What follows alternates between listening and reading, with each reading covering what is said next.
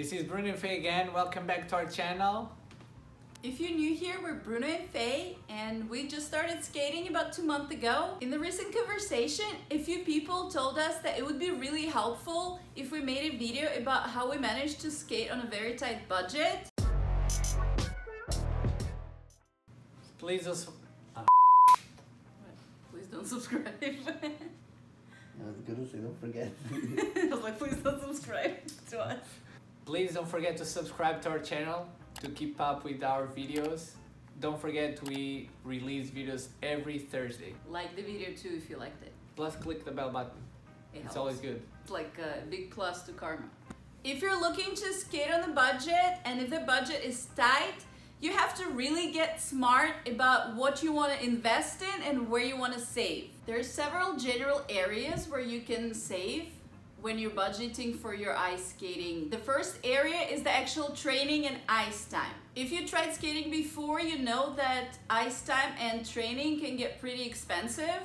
The prices are usually different depending on the ring, but they all have one thing in common. Over time, they do add up. If you're just starting out, the really good way to save is to sign up for group classes or for a Learn to Skate program. It's usually way cheaper than paying for a private coach and paying for the ice time. Our ring, for example, has classes and practice time during public skate sessions included in it, so we found it was a big saving. And bonus thing, you get to make lots of friends just by meeting people in your class. For your practice time, it's generally cheaper to pay for public skate sessions than to pay for free skate sessions that are meant for actual figure skaters to practice their element. Now, obviously, it comes with its own cons. Public skate time is where everybody goes to skate, from very beginners to just people having fun, celebrating birthdays, going on a date. Sometimes there's disco lights going on. That happens also. So if you go that route, you have to get really smart about picking your times. We go several times a week, and luckily for us, we're on a pretty flexible schedule, so we can afford to go during the daytime, during the week. Absolutely nobody goes public skating on Monday afternoons. For some reason, Monday is the best day. There's always like barely anyone. Pretty much just us in the rink. Literally, we get free skate conditions on the public skate price. If you're on a really tight budget, but still looking to skate and trying to figure out how to afford your ice time, the very first thing to consider is talk to your rink. Talk to your rink manager, talk to the staff manager, and see if there's some kind of arrangement that can be made.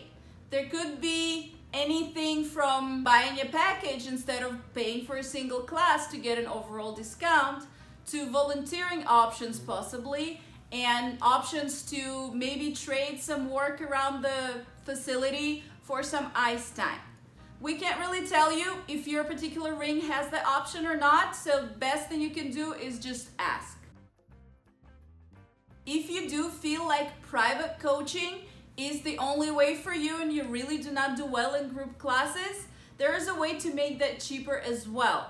Normally, if it's just you and the coach, you pay full price for a private lesson. However, you can always share a private lesson with another student or even several, which cuts the price quite significantly. 3 people is a sweet spot. If you already made some friends at the rink, try to talk to them, see if they might want to share a private lesson with you. However, even if you absolutely do not know anybody, talk to your coach. Because chances are your coach probably knows another poor soul who is looking to share a private lesson. If you're a really organized person, a great way to save on your coaching fees is learn by yourself.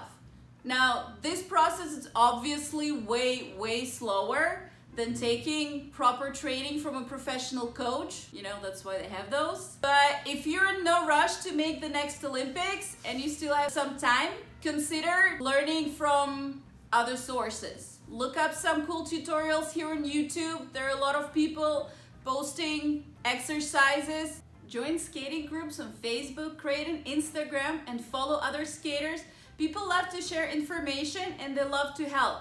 We find so many cool exercises and so many cool tutorials on those channels, You can also always ask for advice or post a video of yourself of something that might not be working or just something that you're working on, and ask other people for feedback and for advice, and I can guarantee you will always get it.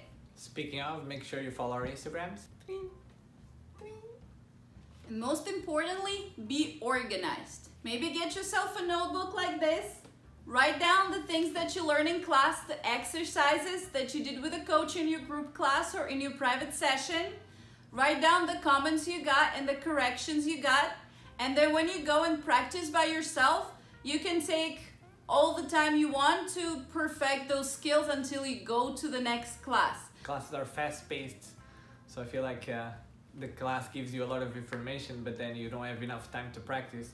So it's good to remember the notes. And the big part of coaching is just creating the class program. So if you already have that, you can give a class to yourself. Same goes for your off-ice training. There are plenty of helpful videos here on YouTube, like the Sofa Bar channel or Coach Michelle Hong, that provide some great exercises for you to work on your skills off ice. That way, you don't pay for ice time and you get to get better next time you skate. There are also plenty of great online programs that are paid but fairly cheap with regular classes with variety of coaches. We actually got invited to an X-Skate Fit program with Shannon Rakowski. It's a 5-week training program. If you want to join us, we're going to put the link down in the description. So if you want to suffer through some hardcore off-ice training with us, join. Which brings me to my last point of the section, trade skills. If you have some useful skill that you can offer to anybody on the ice, Like baking? like Something. baking, bring your cupcakes. Blacksmith, I don't know, something. In our case, we had offers to trade ice trading for our dance training. That's just one example. If you're good at advertising, promoting, accounting, any kind of skill that you feel like may be useful for a coach that you want to work with, don't be scared and don't be shy to offer trades or to set up and start the conversations where you could trade your skills for the skills you're willing to receive. That's a great way to save money and everybody wins. So find out which cookies the coach likes better. It's good to know either way. Next big area for savings is your skating equipment. So if you're just starting out, the very first thing I'm gonna say that's gonna blow your world is you do not actually need skates to skate. Many rinks provide rental skates and often they would be included with your first session. Now, it's not a long-term solution. Once you start, you will soon want to transition to your own skates, but it's a great way to try it out and decide if you actually want to do this thing for real or not before you commit to buying some expensive equipment. You gotta decide fast though, before you fall. When investing in equipment, you're gonna be really smart on what you really need to invest in and what you cannot compromise on, and the things where you can actually save. The one thing that you absolutely do not want to compromise on or go cheap on is your skates. Because skates are everything, they make a huge difference, and it can be a difference between being able or not being able to do an element, or even between being nice and stable on the ice and falling all over the place. If you're serious about your skating classes, if you really want to learn how to skate, we would definitely recommend to invest in proper training skates rather than hobby class. Do not buy skates at your general sports goods store. Don't buy them at Ross. I don't think they would I sell. don't think they sell them at But if they would, don't buy them at Ross. Really research the topic and ask your coach, ask other students in your ring, and see what kind of options are good. Try to stick to the brands that are made for professional skaters. Normally, I would say go to a pro shop, the actual shop that sells skating equipment specifically, and ask for help there, especially if it's the first skates that you're buying. However, this video is about skating on the budget, So there's a cheaper option, which is ordering your skates online. This is the route that we went, and we made a whole video about it actually. It's literally called Shopping for Your First Skates Online on a Budget. We're gonna put the link right here so you learn everything about the skates. Now this route is a little longer, requires a little more research, but when you try to save money, you have to trade something else, right? Like Pro Shop, Budget.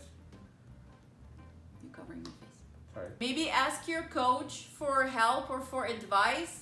That's what we did, and it turned out just great for us. There are plenty of websites that you can order them from. We actually went with Amazon because it had the best deal for the ones that we wanted. Out of all the brands, we personally picked Jackson's, which we thought was a great option for us as beginners, but that is also gonna last us for quite a while.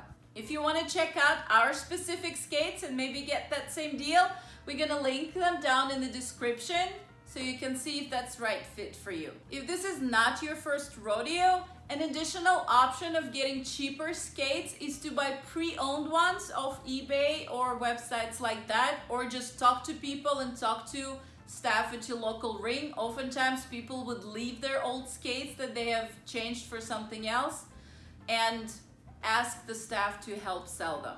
In addition to your skates, you will need blade guards and soakers. Soakers and blade guards are something you don't want to skip on because they protect your blades and they prevent them from getting rusty. It's definitely cheaper to buy proper blade guards and put soakers on your skates when you store them than having to buy new blades. Yeah.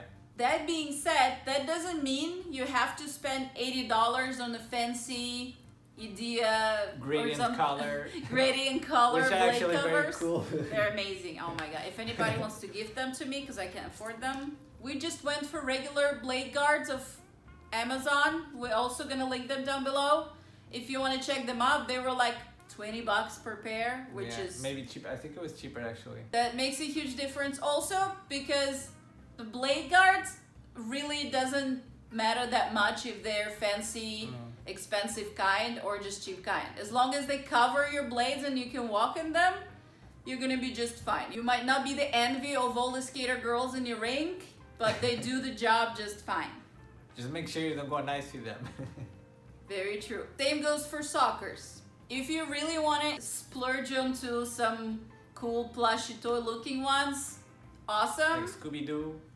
If you want to stay on the budget, our soakers were, I think it was $20 for a pack of 2, so we just bought 1 pack and shared them between us. He got a pair, I got a pair, and we're great. She kept the cool ones, I kept the not so cool ones. They're the same. Okay. And the last area where you can find some savings is your clothing and what you're wearing to the ring. And then I got some new Lulu gloves. You can never have enough gloves, guys. And then I got these Lulu shorts. I'm really excited for these because I love Lulu shorts and I wear them like every day. Now that part is a fairly easy compromise. First of all, if you want to save money, do not buy the special skating clothes. It's great if you're skating outside or if your rink is really cold because it's generally insulated or is kind of warmer type. However, usually the temperature in the rinks is just fine to wear your normal sweatpants or your normal leggings. You're also gonna sweat, so as you skate, it's gonna be even easier. There is also no need to hunt for fancy brands, unless you, of course, you want to. You absolutely do not need to have Lululemons or whatever fancy Adidas type of brands. The good old Target or Old Navy leggings and pants, trust me, work just as fine and cost significantly less. You want to wear gloves for your skating most of the times to protect your hands and to make sure you stay nice and warm. However, if you try to shop for skating gloves specifically on skating websites or at a skating store, they kind of cost a pretty penny for whatever reason. We got our gloves at like H&M or something like that, one of the general stores, and they're actually very good. and they're the same actual gloves as we saw online in a skating store. They have all the same features. I can even operate a cell phone They're touch sensitive, they have grips and everything you want, and I spent like $5 on a pair. So guys, we're hoping all of this was helpful, and make sure you do your homework, and see you next week with the next video. Bottom line is the more research you do, the less money you spend. Homework.